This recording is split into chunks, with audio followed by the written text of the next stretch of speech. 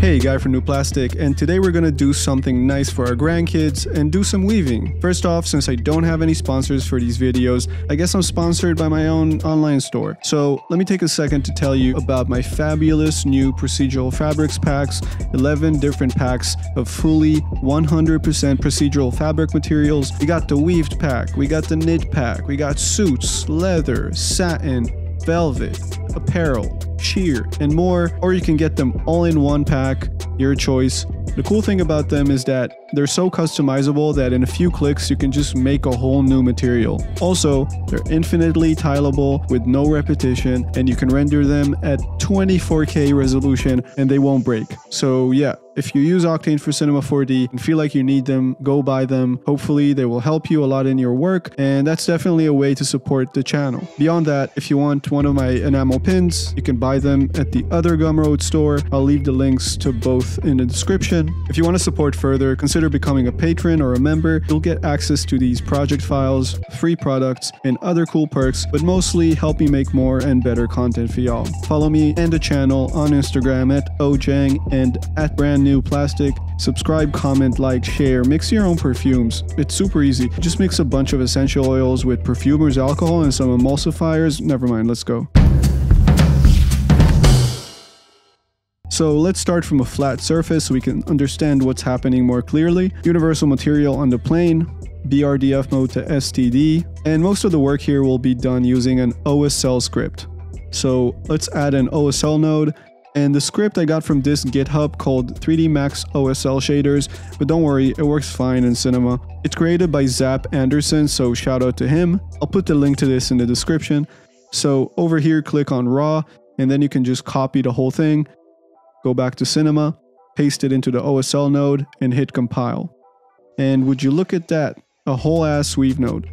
Before we start, there's something in the code I want to edit, and it will be very easy, so don't freak out. Let's full screen it, and if we scroll down, you can see all the attributes of the weave here. Most of them are clamped, but this frizz scale, for example, isn't clamped, so the numbers go crazy, and it'll be very hard to use the sliders to adjust it. So real easy. Here's the line for the frizz scale. You're gonna copy this line here that clamps the values and simply paste it under the frizz scale line and change the max value to maybe 20. Then do it again under the bendiness scale, and I think we're good. Now hit compile again, but oops, it's telling us syntax error because I forgot to remove the comma after the line, so just delete the commas after both lines, hit compile, and we're good. Now let's plug it into the albedo and solo it, and we see nothing. First off, we need color. So let's grab two RGB nodes and plug them into the U and V color over here. Now let's plug a projection node to the UVW plug and just leave it at mesh UVs. Now let's up the scale a little bit, and once we start upping the width, there you go. So you see the width changes the width of each thread. The scale, oh, the scale isn't clamped either. So let's go to the code again and clamp the scale line like we did before. Scale is right here. So paste, let's max it at 20, hit compile. And looks like 20 is too high. Let's clamp it at 2. Okay, this is a good range. So you see the scale obviously scales the whole thing. Width changes the scale of each individual thread.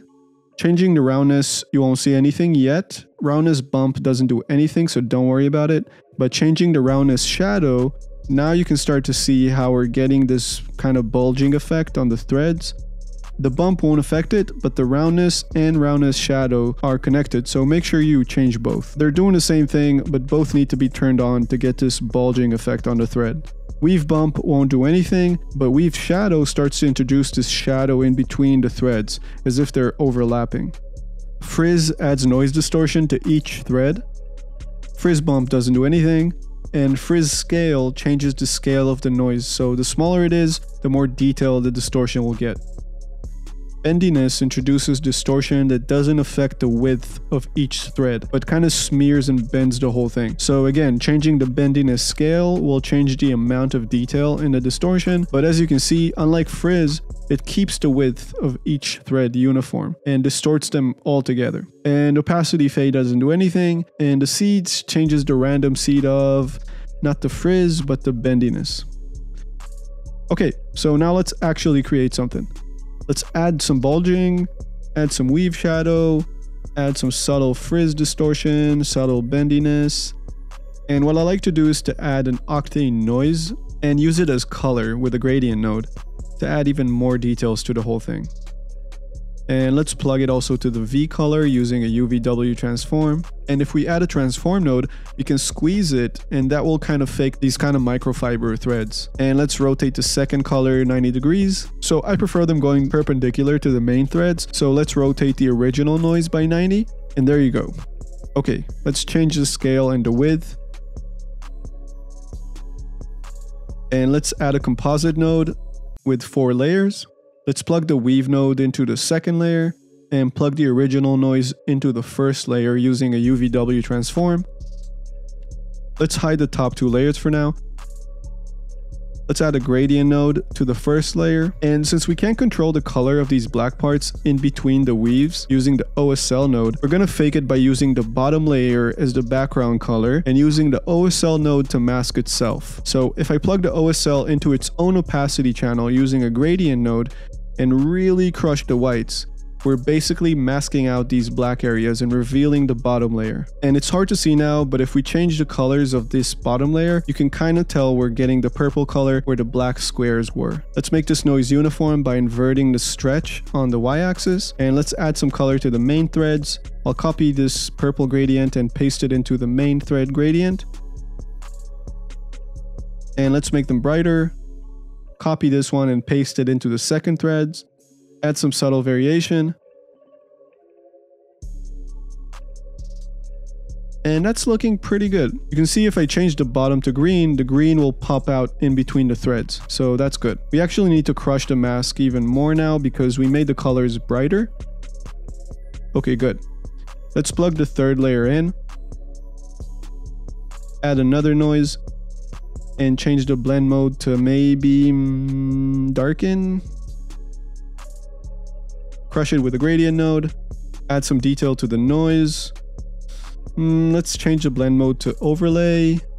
Okay, I like that. Scale it back up. And this just adds up more variation. It's all about the variation, baby. Break that shit up if you want to make it look somewhat believable. Okay, plug the fourth layer in, and this time I'll add the scratches node from the custom patterns. I love this node. We can really fake some tiny fuzz fiber with it. First thing is change the seed to any number but 0. Very important. Scale it down, and just so you can see, if I leave the seed at 0, the pattern is super uniform for some reason. It could work for some stuff, but any other seed will break it up. Change blend mode to add a projection node and change it to distorted UVs. And let's plug this original noise to the translation plug and change the X to 0.15 and Y to -0.1.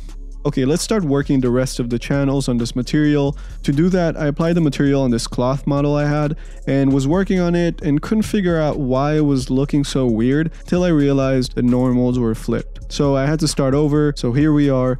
First off, way too big. Let's scale the weave node down. Okay, this feels right. Let's also scale the noise of the microfibers down by a bit. Scale down the scratches node. Are we getting the third layer? Yes, we are. Scale it down a bit too. Oh, it's beautiful. Okay, plug the whole thing to the bump channel using a gradient node. And same with the specular channel. Let's bring both nodes in on the specular gradient and make the white way darker. So we're basically barely getting any specular. Let's duplicate this gradient, invert the nodes, and plug it into the roughness channel. And let's make both nodes brighter.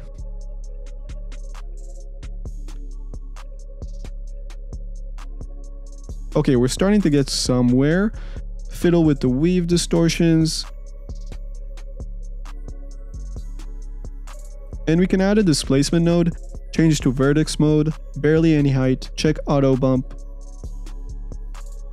And we're getting something. It's a bit too strong, so let's reduce the height even more. Okay, nice. Let's actually plug the bump gradient to the displacement, and let's crush that gradient to make the effect a bit stronger. Okay, nice. Nice detail we got here. Let's duplicate this material and keep editing.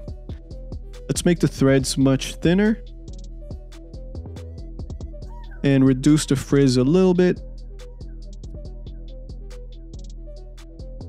Let's reduce some detail from the scratches node, and let's check that the mask is good. What about this background color? We can add a bit more detail here. Okay, I like that. Let's scale the whole thing down.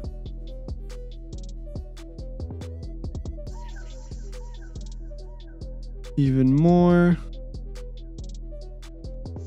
That's really nice. We're starting to get almost like a burlap or a linen effect here. This looks really sick, honestly. Let's up the exposure so we can see better. Yeah, check that shit out. Love it. Okay, let's lower the opacity on the scratches layer. Man, all these variations are really working. Okay, I love this one. Let's duplicate it and try something else. Let's scale it back up. And what we could do is plug the weave node using a gradient node into the opacity channel. And if we really crush the whites, and look at that. I mean, come on, man, what more do you want from me? We could probably keep experimenting by adding some subsurface scattering and whatnot, but let's stop here, save some for other videos, am I right? Okay, that's it for now.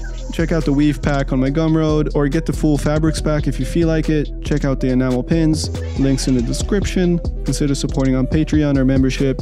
And a brand new Mercedes to all my Hollywood babies: Yin and Gong, Guillaume Lopez, Dave Toro, Marie Robbins, Voyas Chari, Eric Hu, Daniel Larry, Minky Kim, Hodder, Leo, Peter Odiger, Yunji Shin, Chris Hyde, Alda Boyd, Farong, Katie Royal, Derek Fredrickson, Vico Sun, Ruby 9, Lucas Renche, Tell Me More, Jaskirat Pandrath, Bori Jinkwan Wu, Eric Lofton, Bruno Arredondo, Cheki Aha, Domestic God in the House, Toby T, Farid Ali, David Lesser, Adam Trexler, 3D Monkey Biz, Arlen, Suki Violet Su, The 22 Design, Joel Rieger, Adrian Desolé, Derek Schultz, Marie Sickendorf, The Studi Image, Matustra Drzejewski, Blue Hamill, Mark Reagan, Joshua Akoy, Pongsakornim Siri, Webb, Kong Idiot, Maddie de Gueldre, Choyun Jun, NZE, IEMN, Golfino 666, Ali Esser, Leandro Marimon, May, Balgasm, Shane, Harry Cooper, Hannah Kazeka, Oysen O'Brien, Joel Taylor, Fomajor, Kevin E. Quintero, Jeremy Bajana, Christina,